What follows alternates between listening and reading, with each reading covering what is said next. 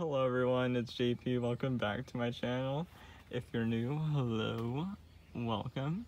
So in today's video, we're just going to be potting some of the succulents I have not potted since I got them. And it's been a long time, maybe a month. I want to say at least a month. Yeah, these have just been sitting in between pots. And yeah, they're rooting. Yeah, they're rooting. But yeah, I think it's about time I potted some of these. I got some pots, and yeah, just plastic ones. Just these plastic ones I found lying around. I don't have any of my, oh god.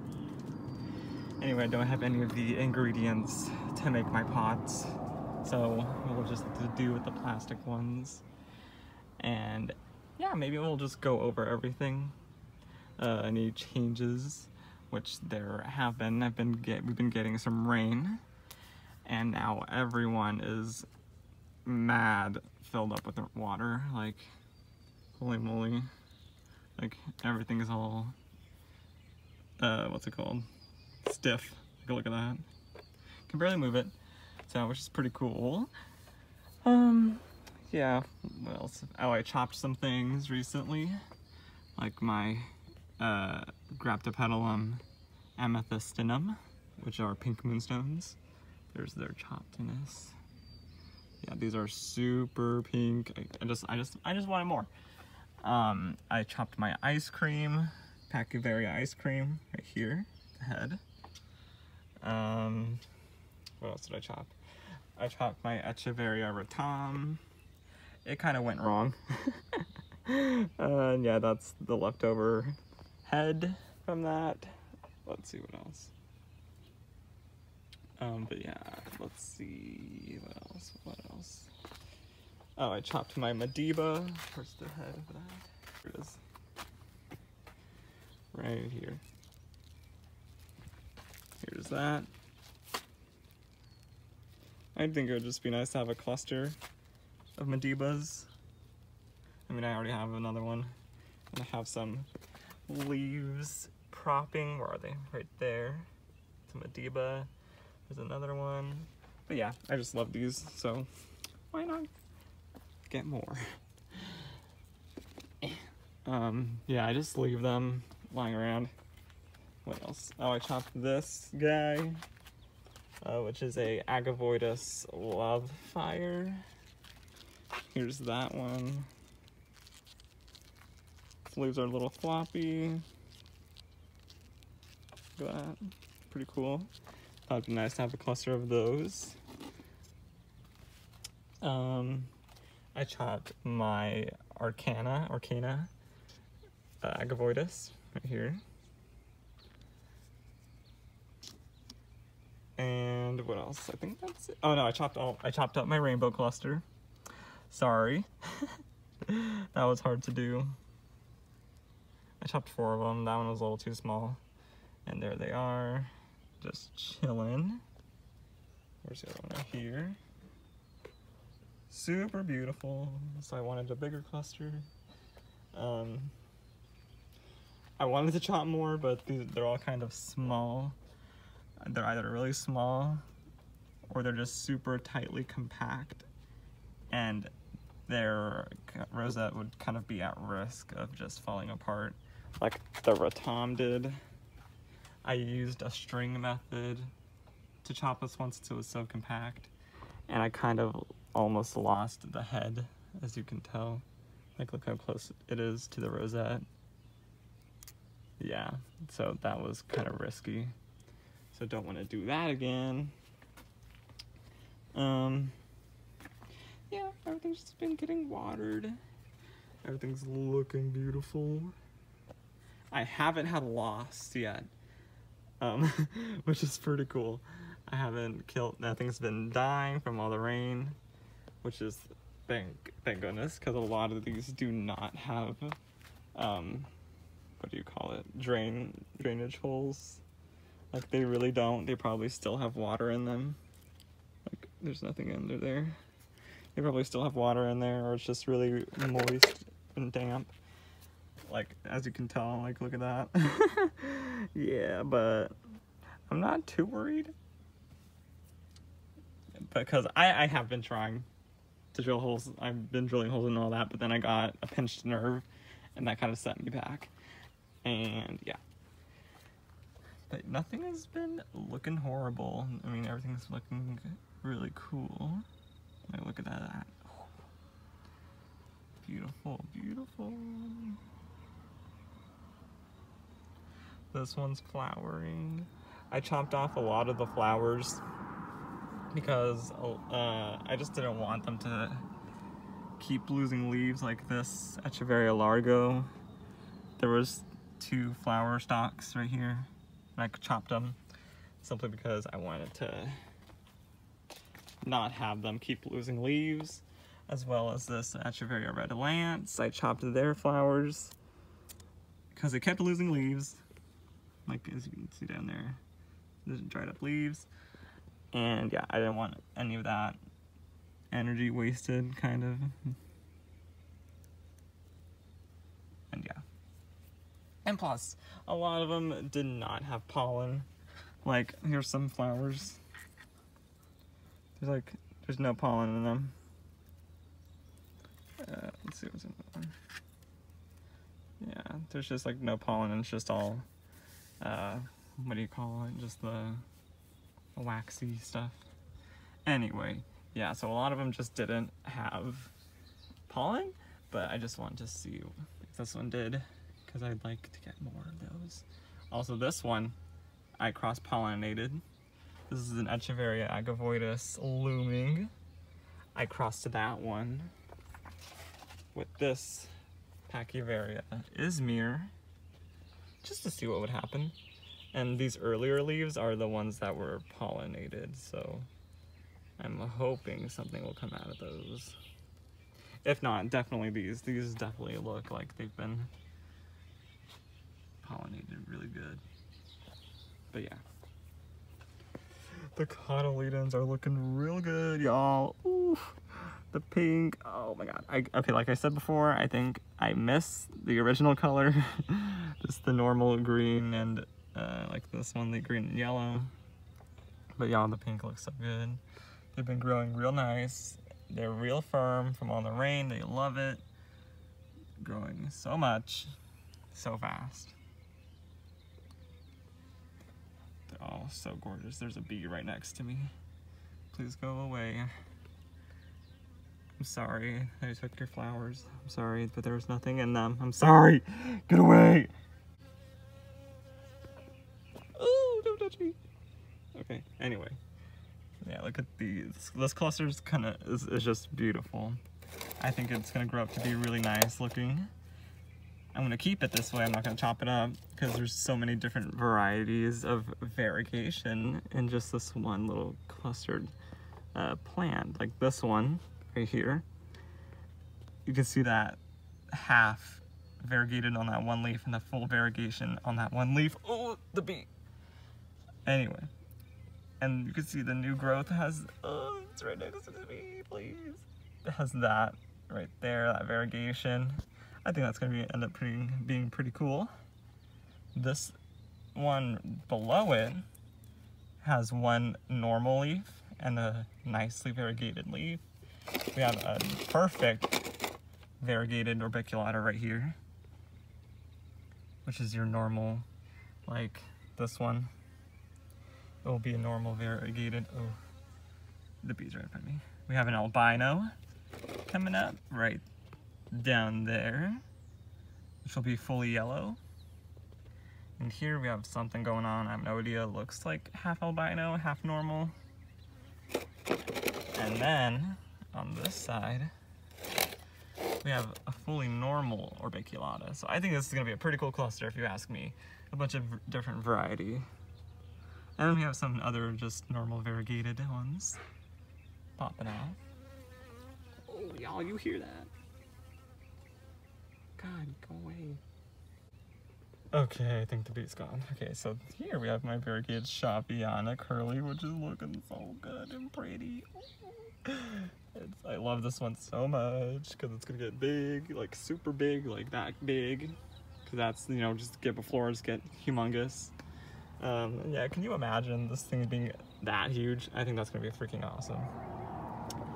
Here we have my Echeveria Bacchia, or White Knight, looking phenomenal. I was sad that this one didn't have any pollen in its flowers, so I chopped the flower stalks. It's looking perfect, perfect. You can see the bee flying in and out. My Succulents is being real rude right now. I don't know why it's putting out a flower when it's just not looking hot at all. Like, come on, dude. Get your stuff together. Fix yourself before you start trying to push out flowers. Like, that's just my opinion, but, you know. I love this one. I love the plan, but it's just looking weird, man. It's so slow, but, you know, it's doing its best. I don't think so, but anyway.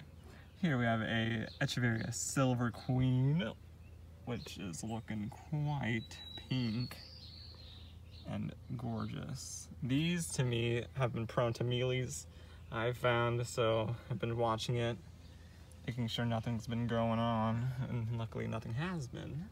So yeah. My variegated, this is Echeveria Prima Donna. Ooh. This one had a mealy problem, which I didn't learn till recently, and I took care of the problem, and now it's pushing out some nice new growth. That just shows, like, if your plants aren't growing, there might be something wrong. And so, yeah. Oh, I still chopped my Lowie because my Lowies are looking like garbage. Like, I think they're starting to turn back to normal. I don't know what the heck that one's doing. It looks like it's being multi-headed, but look at how it used to be growing. Like, what the hell?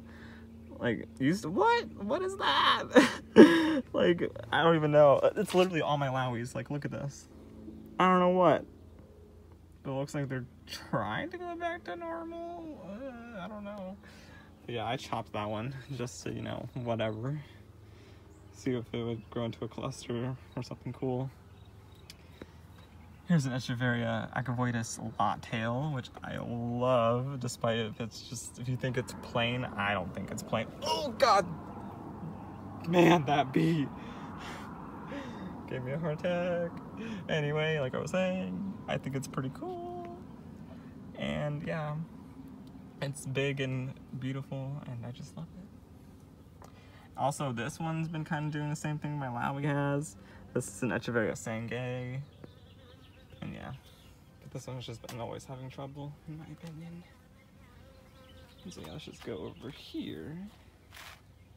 Everything's looking good on this side. My Echeveria Compton Carousel / Lenordine is looking big and good. I keep this one, this plant head facing the sun, and this one's kind of like on the shadier end. It's like being blocked. If the sun's facing this way, obviously this one's not getting much sun because it's more variegated and it'd be more prone to getting burned. Even though the plant is variegated, it still needs a lot of light to maintain itself since it doesn't have as much chlorophyll, which is the green. So, and this one just has a lot less, so it'd just be doing poorly if it was facing the other direction. Whereas this one's just, you know, happy as can be since it has a nice variant to it. Oh, and the sun's out. Cool. And so yeah, everything's looking good. So good. Look at that. Oh, I had my ebony right there. Here's my Echeveria pink spot, which looks like it's getting some spots back, which is pretty cool. Those weren't there before. My Orbiculata tree is looking real good.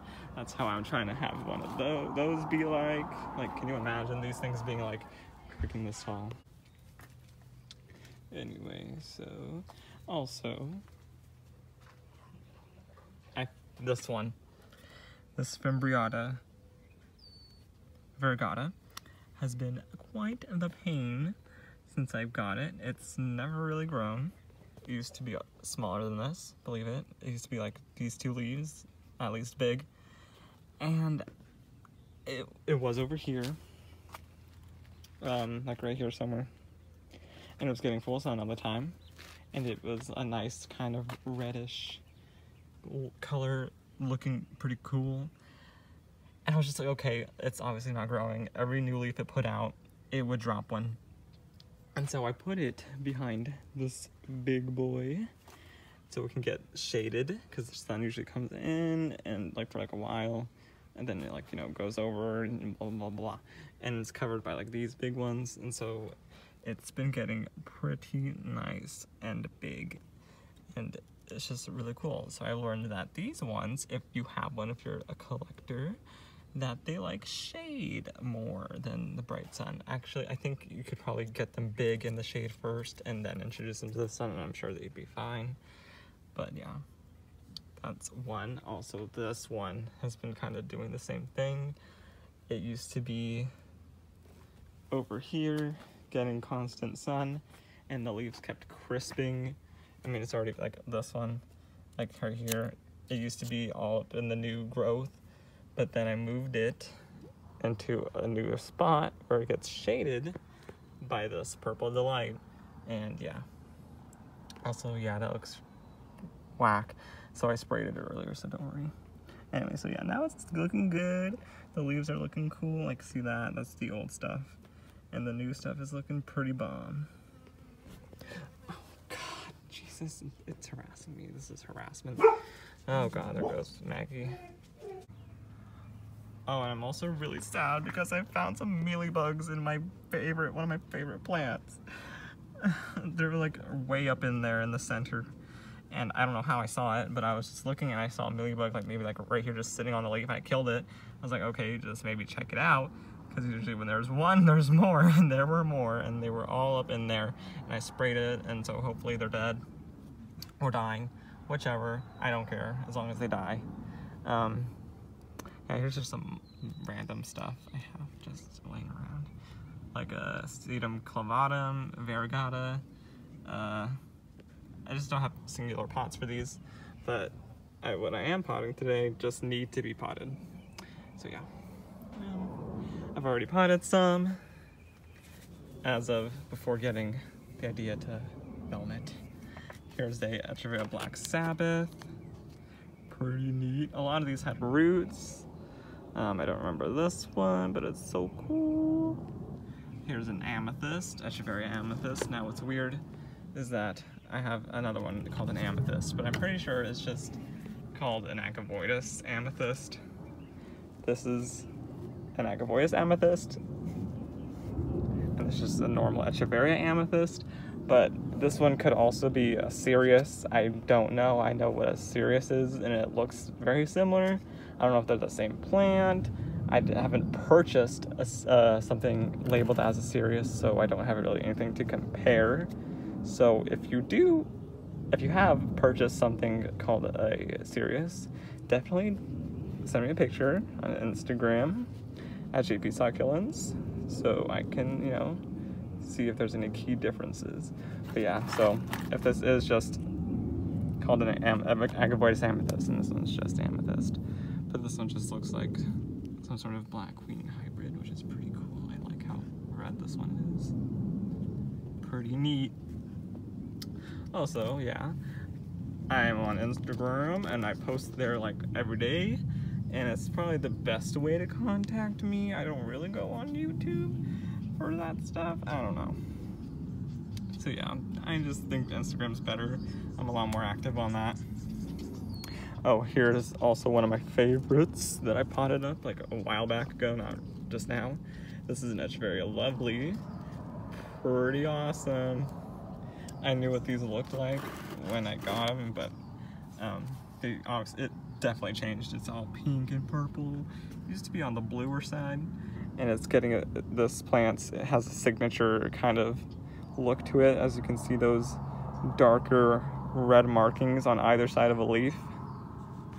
As you can see, it's continuous pattern. Those dark edges on either side, like right there and over there. That's starting to show up, which is pretty cool. And yeah, I can't wait, even though it was kind of warmer, kind of. Not really. I don't want to say warmer anymore. It's not really warm. The weather's weird, y'all. I don't know why it's raining in April. It's for me, in my area, that's weird as heck. But yeah, we move on. I don't know, this weather. And it's sunny again after just being overcast, okay. Anyway, this here's an Echeveria Seraheim. Pretty cool.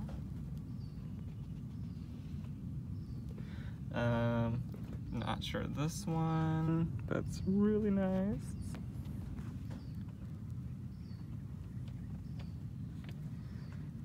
What else did I pot up over here? I pot up these two. This one, I think this one's called the Gruss, I believe it was. So, although it could be something else, I remember another name for it. I don't know. I think Blue Surprise, maybe? This might be? I don't know. Here we have an Echeveria Carabini. Really gorgeous. Here we have an Echeveria Estrella, or Estrella. I'm pretty sure it's Estrella. It has one L, but I don't know if they misspelled it or whatever. Still beautiful nonetheless. Over here we have an Echeveria Honey Pink.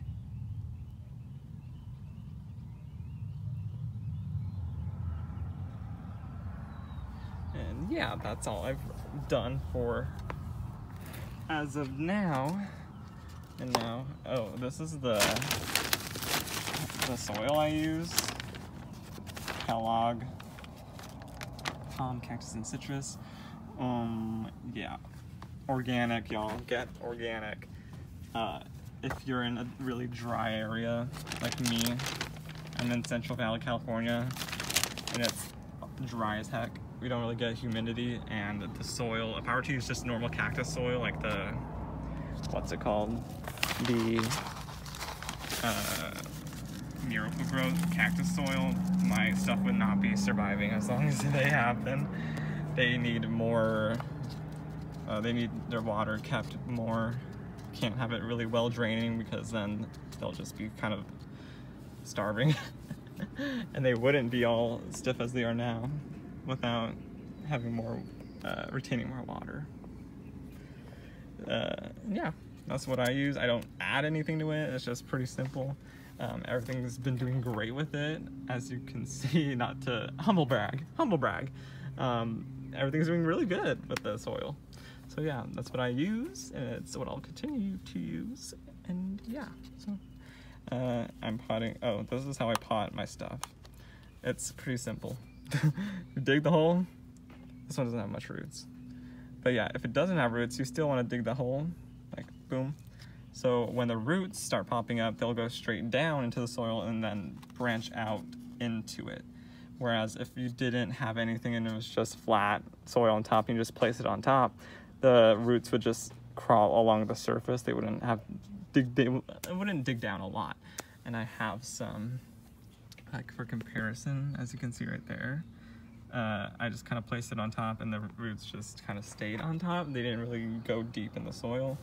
But whereas this would help them a lot more, you know, just to help it further. This here is an Echeveria, by the way, Chihuahuaensis. Pretty cool. Like that one. I have no room. I need a new table. No room. Oh God. Okay. I'll just put you right here, and now it's getting hot. I'll put it right here. It's getting hot for some reason. Do y'all like the colder or warmer weather more? I prefer the cold, just because because when it's hot, I get all itchy and blotchy, and it's disgusting, and I hate it.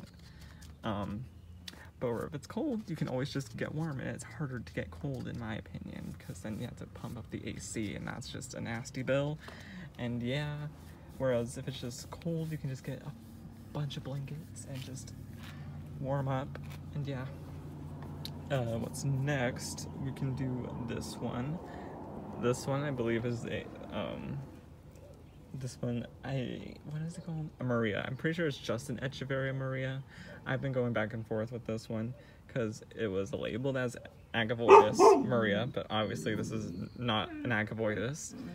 And Maggie is just crying. Why are you crying? Anyway, this is not Agavoides, so it's either just Echeverria Maria, or it's something completely different. Anyway, so yeah, that's just a little something. Yeah, like I said, I love the colder weather. I hate summer. I do not like it at all. Yeah. Hot take. Yeah, let's just put that there. These will root in no time. I don't know where to put this one. Oh, okay, hold on. Just do everything over. Oh, also another thing I wanted to wonder is how are y'all doing in this time? And I don't even need to explain about what what I mean by that. How are y'all doing?